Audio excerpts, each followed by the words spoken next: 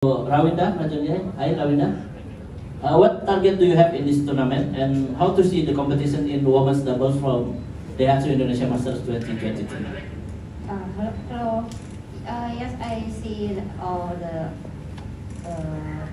players in women doubles. So, like if every tournament that they have, so I will do our best in here. Okay. Do you have targets? Yes, every player has a big target and a big goal, but for us, we will look step by step and watch, and so we will get to the big goal. Okay, thank you, Rawinda. Now to Tom Gicquel. Tom, hello. Strong starts in 2023 through quarterfinals in a row, Malaysia Open and India Open.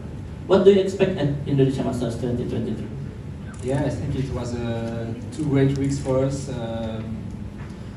It's a big goal for us this week because we love to play in Indonesia, but like say Rawinda will play match after match and we'll see. Okay. To Toma, hi Toma. How Indonesia do you think? The fans who support you, right? Many fans support you. What do you think about that? I think Indonesia have the biggest fan base in the badminton. So for us, every time it's like it's really special to come in Indonesia because the welcome is so warm and all the fans are giving everybody to cheer in the badminton hall. So for us, it's just perfect, and I think every player enjoy to be here. Okay, thank you.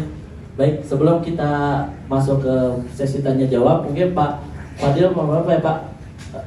Lanjut Pak. Lanjut. Baik, kita akan masuk ke